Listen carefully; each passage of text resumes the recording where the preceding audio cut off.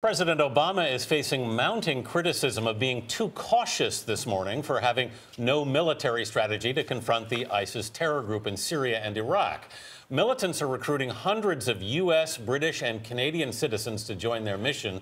Some lawmakers say the recruits could return to carry out attacks on their homelands. Nancy Cordes is at the White House, where administration officials are defending their progress. Nancy, good morning. Good morning. And the White House insists that a military strategy is being developed by the Pentagon right now, and that it's important to gather together international partners instead of trying to go it alone. But that process is starting to frustrate some Republicans and Democrats. Even as the Pentagon conducted surveillance for airstrikes in Syria, lawmakers argued the White House should be moving faster to confront the terror group known as ISIS. I think I've learned one thing about this president, and that is he's very cautious. Maybe in this instance, too cautious.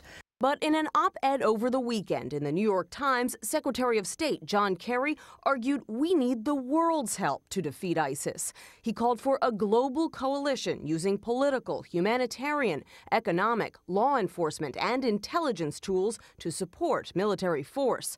Arizona Republican Senator John McCain argued the U.S. won't be able to attract that coalition if it doesn't show strong leadership.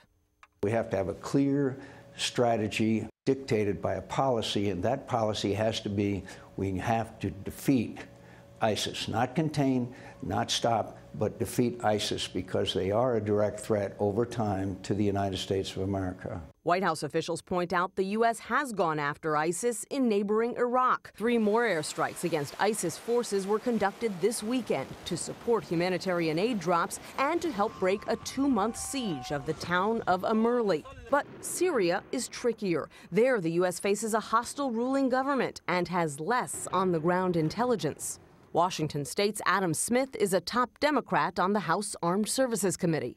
It takes time to build a coalition. We can't simply bomb first and ask questions later. And the president will work on building that coalition when he meets with top European leaders at the NATO summit in Wales later this week.